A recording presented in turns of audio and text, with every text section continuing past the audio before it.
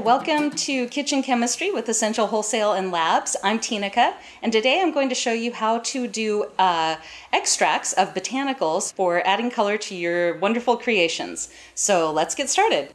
Okay, so today we're talking about extraction methods and extracting different botanicals for color for your beautiful creations that you're making.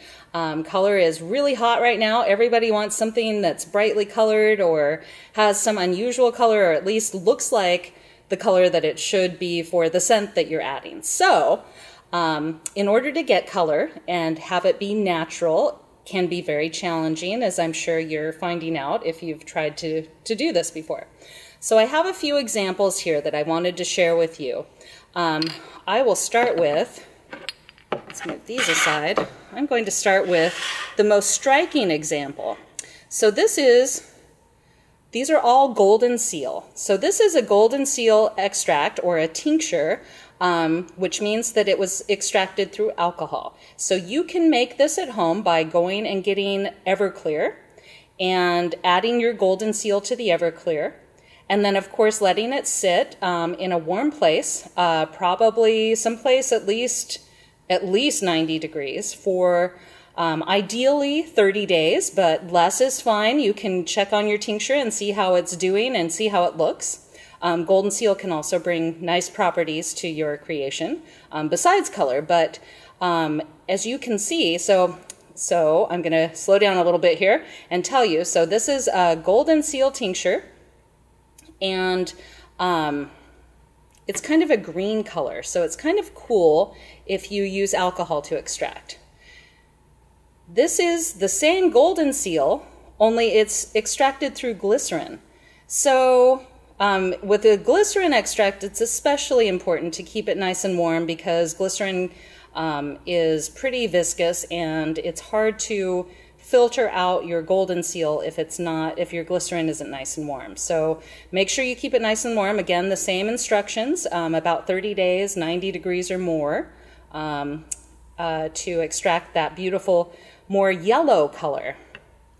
And then we have the Goldenseal tincture that we made originally. So this nice green color, actually when you add it to water, add a little bit of water, which is what we've done here, it's only a bit of water, so it's still well preserved with the alcohol. But you can see it changed the color to more of a, I would say, more of a golden amber color. So it's pretty interesting how you can get different colors extracting through different mediums. And of course, the difference between the tincture and the tincture with water, which is affecting the color, is the pH. And we have another great video called pH, What It Is and Why It Matters, that will explain why pH would change the color. So that's a good example of different extraction methods and the different colors you can get. So we'll just put that aside. And I wanted to show you a couple that I'm working on currently. So right now, saffron creates a beautiful, beautiful yellow, kind of orangish tinted color. And through both mediums, so through both alcohol and glycerin, you get that beautiful color. However, I've noticed that the alcohol extraction, once I strain out the saffron, is more vibrant. It's almost neon. And I've noticed that often with alcohol extraction. So if you're looking for a really vibrant, wild color, I would say alcohol extractions are the better way. If you don't want alcohol in your creation at all, though, go with glycerin. It's still going to create a beautiful color. And I'll show you another example. This is turmeric, obviously unfiltered. Turmeric creates, it looks like in the jars that it creates this nice orange color. The funny thing about turmeric that I've noticed is that once you strain it, it's actually more of a yellow color.